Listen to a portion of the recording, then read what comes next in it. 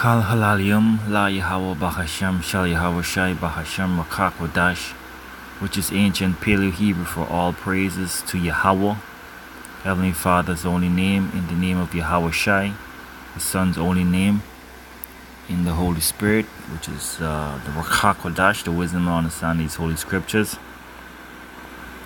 And double honors to the apostles and elders of Great Millstone, and salutations to the sincere Akim that's pushing the truth of these holy scriptures in fear and sincerity and truth, to the so-called Negroes, Latinos, Hispanics, Native Americans, and Confucian faces who are Israelite foreigners that look like the heathens, so-called Caucasians, Arabs, Chinese, etc. Alright? Just want to go into a lesson entitled "The Deceived and the Deceivers Are His." Alright? Because in these last days a lot of people are being deceived, and just as back then, they were deceived, but much more on a larger scale, seen as the world's being populated for judgment, right? Or as Esau would say, overpopulated. Alright, so this is Deuteronomy 11:16. It says, "Take heed to yourselves that your heart be not deceived, and ye turn aside and serve other gods and worship them." Because Yahweh Ba'Shem Yahweh Shai is the one who deceives his creation or whatever. Basically he's trying the spirits to see if they're genuine or not. Alright? Trying the spirits in his flesh if they're genuine or not, because in the spirit world everyone is in their right mind. Alright, this flesh is just a creation for Yahweh Ba'Shem Yahweh Shai to carry out his will. And, so this is Deuteronomy chapter 11 verse 16. It says, "Take heed to yourselves that your heart be not deceived, and turn ye aside and serve other gods and worship them." So because we could deceive ourselves, because scripture says, "Let no man say that when he's tempted, he's tempted by the Most High, but by his own lust." Roughly paraphrasing. So by our own lust we would deceive ourselves and turn to other gods. Then Yahweh Ba'Shem Yahweh Shai would try our spirits, alright? So here's an example here. This is Deuteronomy chapter 13 verse 1. "If there arise among you a prophet or a dreamer of dreams, and give it thee a sign or a wonder, and a sign or a wonder come to pass, wherefore he spake it unto thee, saying, Let us go after and serve other gods which thou hast not known, let us serve them. Thou shalt not hearken unto the words of that prophet, nor the dreamer of dreams, for Yahweh your power proveth you, to know whether ye love Yahweh your power with all your might, and with all your heart, and with all your soul." Right?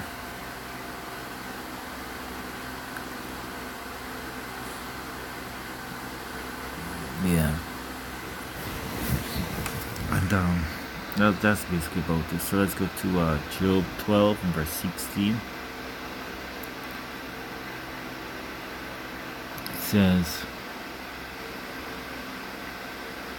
"With him is wisdom, is strength and wisdom. The deceived and the deceivers are his." Alright, with the Most High strength and wisdom. Like the deceived and deceiver are his. So the Most High is in control of all these things. He decides everything. Alright, so let's go to Jeremiah 4 and 10. It says, "Then said I, Lord power, surely thou hast greatly deceived this people in Jerusalem, saying, Ye shall have peace, whereas the sword reacheth unto the soul." So, as the Most High deceived our people back then, the same thing will happen in these last days. People are being deceived by so many enticing things in this world. Certain philosophies, certain inventions and devices and whatnot. and they really not seeing what's going on. You know, no matter how many times a week, no matter how many videos we do, and they could watch them all and they would just see it as entertainment, but they won't see it as a warning or admonishment for their souls. Jeremiah 9 and verse 4. It says, take heed every one of his neighbor, and trust ye not in any brother, for every brother will utterly supplant, and every neighbor will walk with slanders. Yeah, and that's gonna happen. People in the truth and people out the truth. Alright? Gonna be brothers that's gonna deceive each other. And some of those brothers will repent, but then there will be the Judases, the seed of Judas. Alright? It says they will deceive everyone his neighbor and will not speak truth. They have taught their tongue to speak lies and weary themselves of committing iniquity. And how about Hashem willing, I'm not of that lot, and my brothers as well, but it's not for us to decide. It's for Yahweh Hashem Yoshai to reveal his chosen and reveal those that are wicked. Alright? 9. And all this is for an example of the Most High, for the Most High to be praised. All this is like, if a brother deceive you, it's all experiences so that Yahweh Hashem Yoshai would be praised. Because he deserves all the praise, glory, and honor. Luck you. Thine habitation in the midst of deceit. Thine habitation is in the midst of deceit.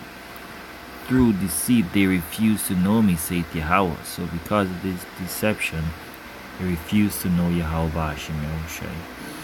Let's go to 1 Kings 22 and 19.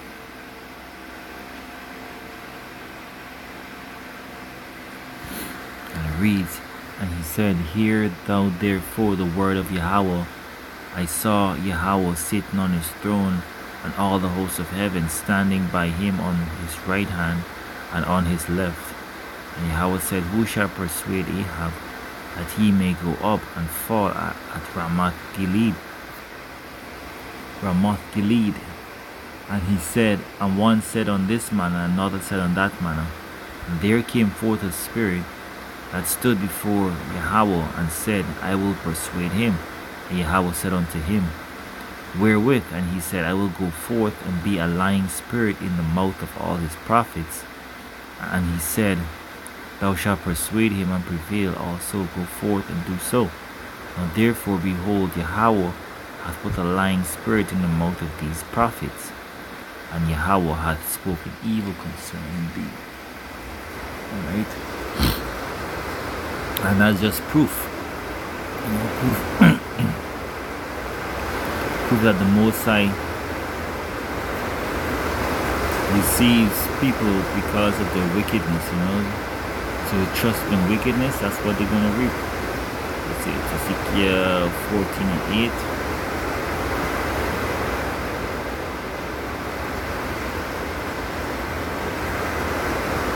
Ezekiel chapter 14 verse 8.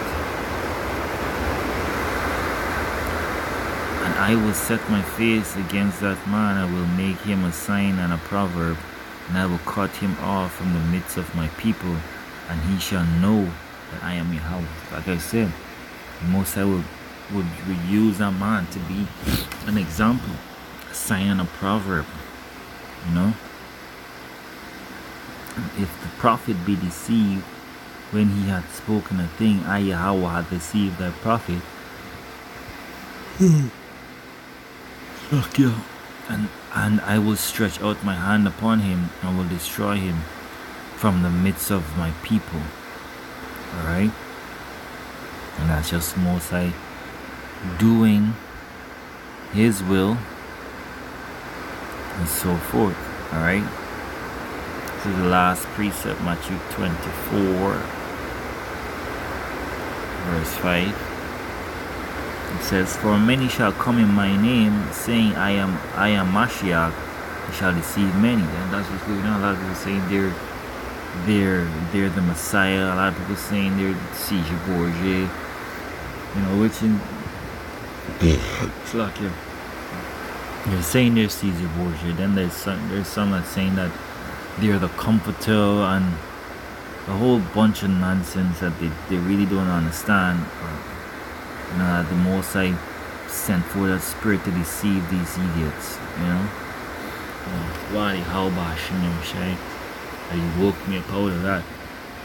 I'm my brothers. Lucky. Alright? Let me read that again, verse 5. For many shall come in my name, saying, I am a Mashiach, and they shall deceive many. And ye shall hear of wars and rumors of wars, that ye may not see that ye be not troubled, for all these things must come to pass, but the end is not yet. For nation shall rise against nation, and kingdom against kingdom, and there shall be famines and pestilences and earthquakes and in diverse places. All these are the beginning of sorrows. So this show that we are currently in these times.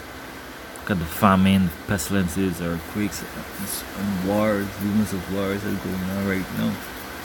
And it's gonna keep increasing until the end comes. And it says, and they shall deliver you up to be afflicted, and shall kill you, and ye shall be hated of all nations for my name's sake. And then shall many be offended, and shall betray one another, and shall hate one another. And many false prophets shall rise, and shall deceive many. Alright? And that's what's going to happen. Yahweh's going to send forth his angels to deceive many.